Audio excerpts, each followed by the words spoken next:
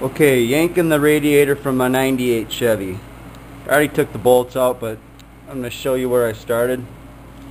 Here's your cable. Throw it up over here, get it out of the way. Then you got 10mm bolts all along the across the top.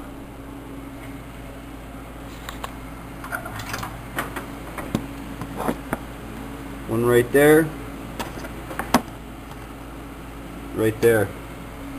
Go to this side. You see it right there. Right there. No.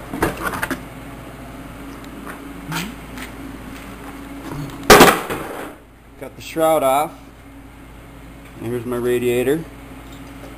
Now here's where the one bolt was. Underneath the shroud there's the other one. Now here, this is loose. Both sides.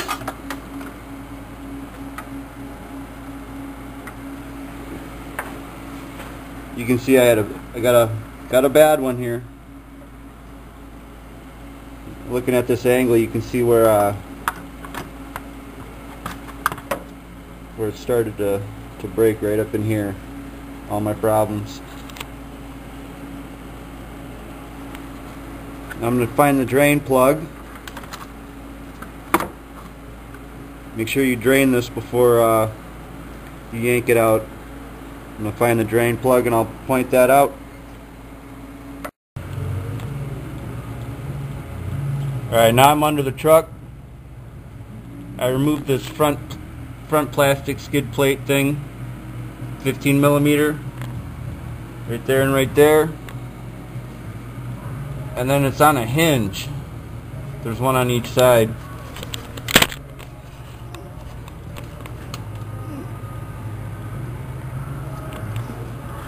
Right there's that hole right there. These two bolts. This thing swings on a hinge. Pull those out, and there's everything underneath. Now, as you can see in the earlier shot, I had a bunch of fluid in there. In the bottom of this. I think I'm going to get the shop vac, suck that out first, because once you get down here and you start wrenching on these with your air tools and sockets, everything comes down. Dirt, rust, antifreeze, all that stuff.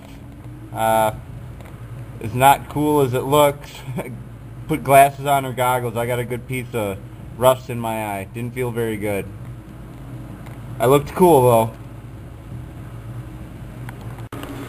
So I took off all the stuff underneath, but you can't really get a good shot at it. But here, you can see that green tab. Right there. See the top of my screwdriver's on the top of it? I mean, it's way down at the bottom, but right there. That green piece. Pull that out. Now, I thought that too much of a pain. I got a nice clean floor. So what I did is I took that main one off down here. This one. And let me tell you, it comes gushing. But what I did is I had my shop vac on hand. And I lost some to the floor, but then I put the nozzle in there and I just sucked all the radiator fluid out. I lost maybe a half a gallon, but I'll vacuum that up too when I'm done.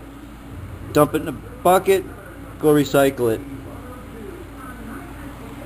But if you want to take the time and avoid the mess on the floor, there's your drain plug. And I've heard that if it's an aftermarket radiator, you won't have one. But there she is.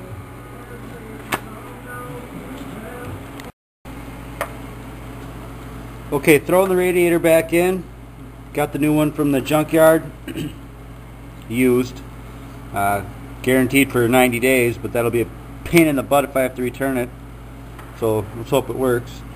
The only issue I had with putting it back in was getting the original clamp on that big hose. This big hose going right into the bottom. I probably fought it for half hour, 45 minutes, easy. Got pissed off, threw tools, swore.